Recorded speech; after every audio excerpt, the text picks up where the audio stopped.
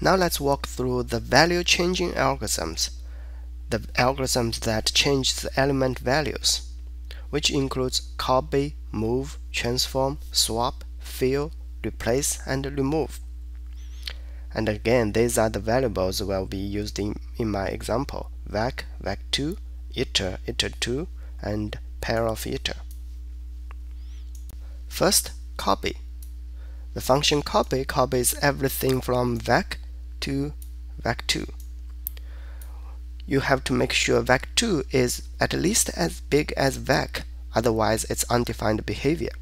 In this case, vec2 has 11 items and vec has 7, so we are safe.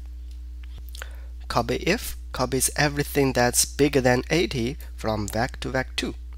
So only 2 items are copied to the beginning of vec2. Copy n copies n items from one place to another. In this case, it copies 4 items from vec to vec2. Copy backward does the copying from back to the front, so vec is copied to the end of vec2.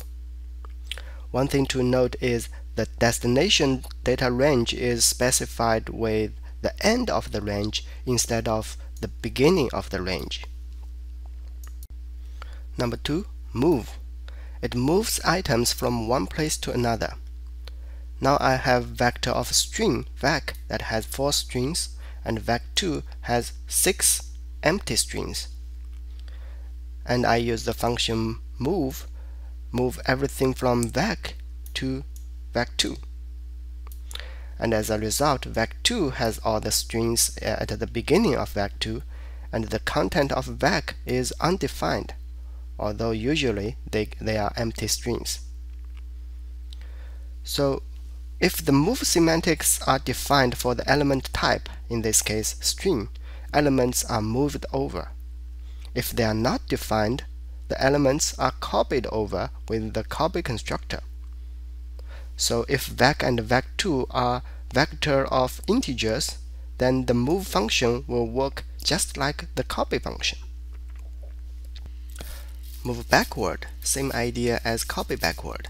All the data are moved to the back of vec2, and the alignment is made at the end of the data range. Number 3, transform. It transforms the data with certain operation and then saves the results at a different place. In this example, it decrement every item in vec by 1 and then save the result in vec3. Transform can also take 2 inputs of data. Here it added the items from vec and vec2 and then save the results in vec3. So this is how it behaves. Number 4, swap. It swaps the data between 2 places, in this case vec and vec2. You can think of swap as a 2-way copying. Number 5, fill. Fill is used to fill the data with certain value. Here I have a vector that contains all zeros. Then I use the function fill to fill the vector with 9. So this is the result. Fill n will fill n items with certain value. Here I fill 3 items with 9. So only 3 is filled in. Generate takes a value generating function to generate values and then fill in the elements. Generate n only fills n elements with the values generated by this function. Replace. The function replace can replace all the 6 with 9. Replace if replace all the elements that's bigger than 80 with 9.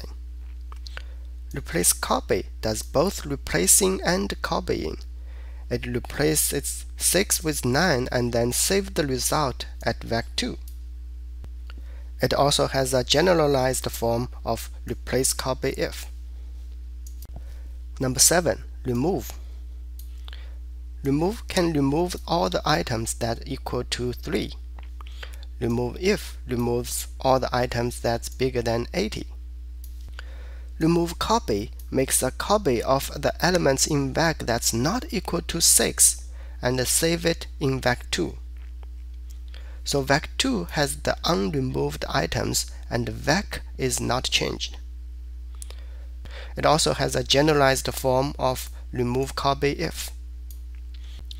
Unique removes all the consecutive equal elements. It also has a generalized unique, which lets you define what equal means.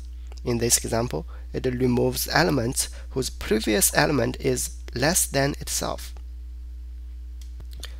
Unique copy removes the consecutive equal elements in vec and then save the result in vec2. So at the end, vec2 has a unified vector and vec is unchanged. It has a generalized form of the same name. Now let's look at the order changing algorithms, which include reverse, rotate, permute, shuffle. They change the order of the elements in a container, but not necessarily the elements themselves. First one is reverse. The function reverse reverses the order of the elements. In this example, it reverses the data from vec.begin plus 1 to vec.end minus 1. So it is this range of the data that will get reversed. And this is the result. Reverse copy will copy the reversed data to a different location. So in this example, the reversed data is copied to vec2. Second one is rotate. The function rotate rotates the data from vec.begin to vec.end until the data of vec.begin plus 3 becomes the first one. So this range of data is rotated to the front, and this range of data is rotated to the back. Rotate copy will copy the rotated data to a different location. And in this example, the rotated data will be copied to vec2, and the content of vec is unchanged. Vec is not rotated. And same thing in the reverse copy, the vec is not reversed. Next, permute. Next permutation changes the data into lexicographically next greater permutation, and prev permutation changes the data into lexicographically next smaller permutation. Lexicographical comparison compares data one by one from beginning to the end until a difference is found. So 1, 2, 3, 5 is less than 1, 2, 4, 4, and 1, 2 is less than 1, 2, 3 because 1, 2 has one less item. So when the data is sorted in an ascending order, it is lexicographically smallest, and when the data is sorted in descending order, it is lexicographically greatest. So next permutation changes the data into next lexicographically greater permutation, and prev permutation changes the data into next lexicographically smaller permutation. Both function has generalized form with the same name, which let you provide your own comparison function. Number 4, shuffle. The shuffle functions rearrange the elements randomly. What they typically do is swap each element with a randomly selected element. The random shuffle function will shuffle this range of data randomly, and the generalized random shuffle function allows you to provide a random number generation function. C++ 11 provides a shuffle function that takes a random engine as a parameter. We'll talk about this guy in the future video, but for now all you need to know is it provides a better random number generation function. That's all for today. Thank you for watching. Feel free to subscribe to my channel so when I post a new video you will be updated. Or you can go to my channel's homepage and see what I'm offering today. Bye bye.